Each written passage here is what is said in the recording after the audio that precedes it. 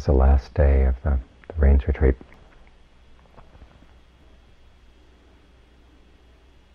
It's called the Mahabodhana, the Great Invitation. It's the day when instead of chanting the Patimokkha, the monks invite each other to criticize themselves.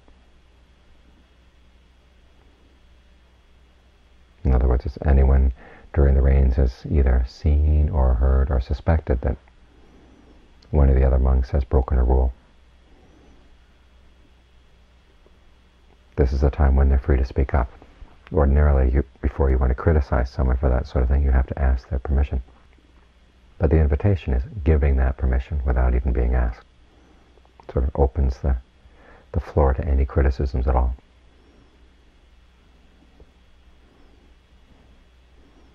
And it's an important ceremony. Nowadays it tends to be more or less pro forma.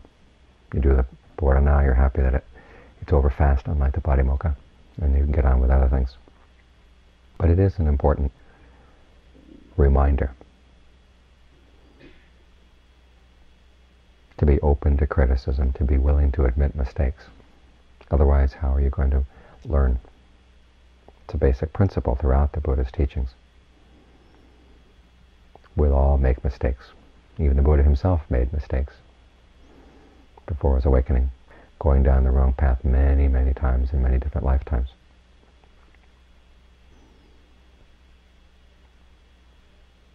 Before he discovered the middle way.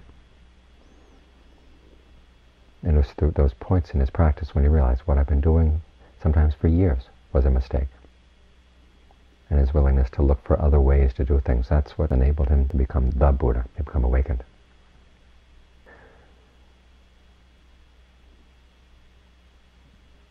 In other words, there's no way you can learn unless you recognize a mistake for a mistake and resolve to make changes.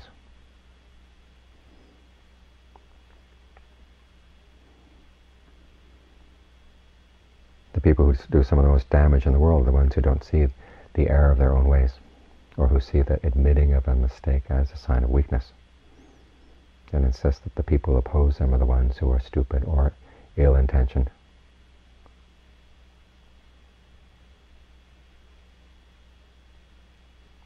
They're not willing to turn around and look at their own problems, their own mistakes. They end up doing a lot of damage, both for themselves and for the people around them.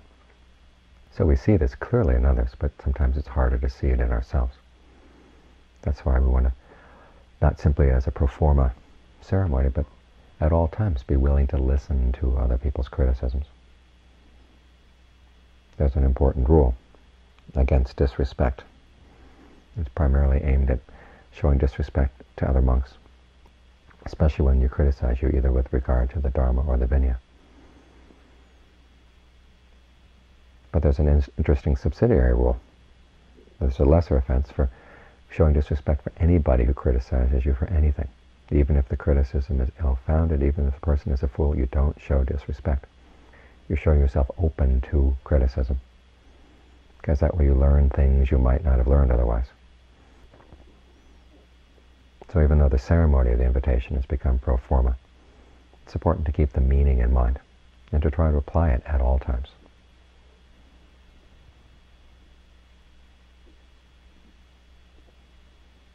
In all aspects of your life.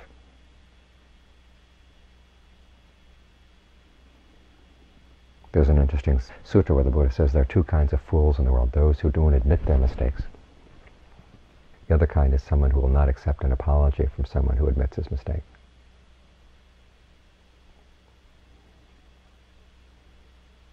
So it's important that we learn to be wise in both respects, both on an external level and on an internal level.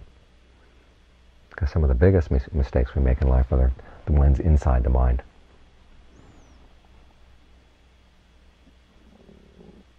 Siding with an unskillful thought as opposed to a skillful one. Taking up an unskillful practice and refusing to see the harm that it creates. These are the things we really have to be on the lookout for. Because many times those are the things nobody else can see, the things that go on inside our mind. They can see some of the effects, but they can't be sure about what's going on in the mind, what thought, what intention lies behind an unskillful action. We're the ones who know. And if we don't develop the habit from the outside of admitting mistakes, it's hard to admit mistakes inside.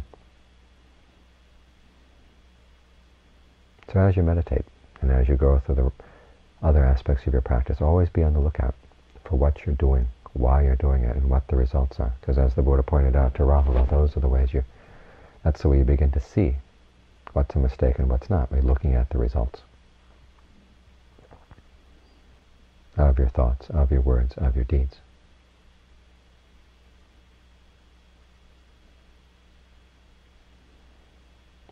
For example, while we're sitting here looking at the breath, how's it going? Is the breath comfortable? Is it as comfortable as it could be? Exactly what stage are you in the practice? Many times we don't even have our bearings. Right? The stage where you're trying to settle down, or have things begun to settle down, you have to look out for other problems. Because after all, when you start out, you're focusing in the direction of stillness, stillness, stillness. When the mind does come to a certain measure of stillness, then you have to watch out for sleepiness. So, how do you prevent that? You expand your range of awareness, give the mind work to do with the breath, to keep yourself alert, to keep yourself awake, so you don't just drift off into either the extreme of restlessness or the extreme of sloth and torpor. There's a balance that has to be made. It requires skill, it requires attention, and not just thinking still, still, still, still, still.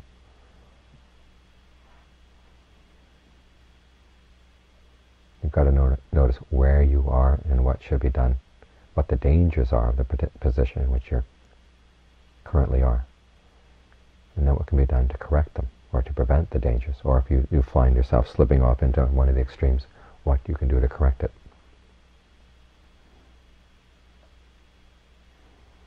This is a principle that's basic to any skill.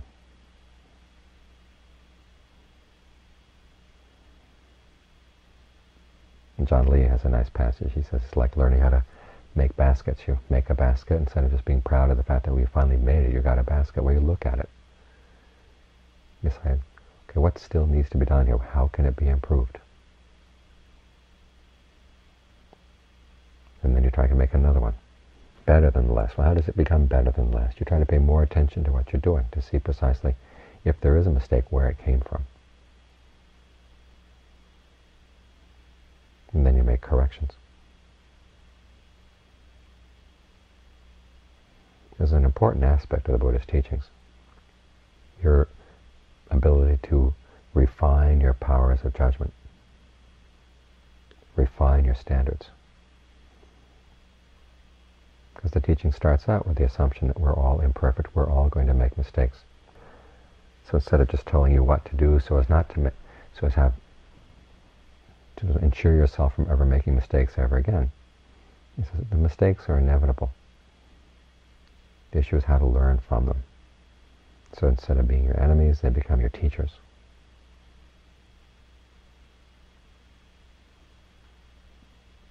You look at the text, there are a lot of basic principles in the text, but their precise application and the details, those are left up to you. And it's not that if the Buddha could have detailed every possible situation that might come up in the practice, that he would have done it. It's important that he left certain things up to your powers of judgment, so you can develop your powers of judgment, because that's the aspect of the mind that turns into discernment. If it were simply a matter of following a recipe, following a mechanical process,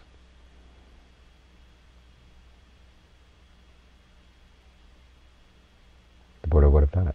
But it can't be done that way. Each meditator has to develop his or her own powers of judgment, powers of observation, because those are the powers that lead to release.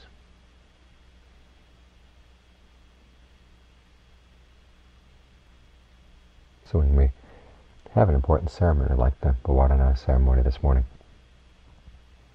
it's important to reflect on the meaning and how it connects with some of the deeper teachings, particularly the teachings that apply to the training of the mind. Because there's nothing in the Vinaya that's irrelevant to the mind.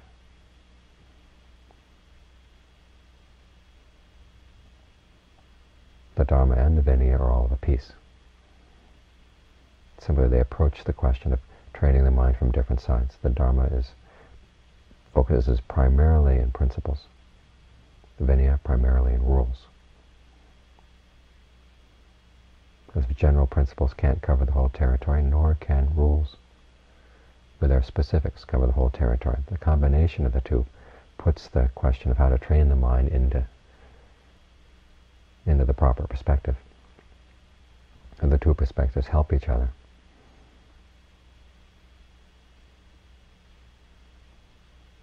So it's important to keep both in mind. You go through a particular ceremony, it's not just something you just have to get through, but there's a lesson there. If you learn how to extract the lesson, you've benefited from the ceremony, from the rule, from the tradition. And it's this willingness to learn that makes all the difference in the practice.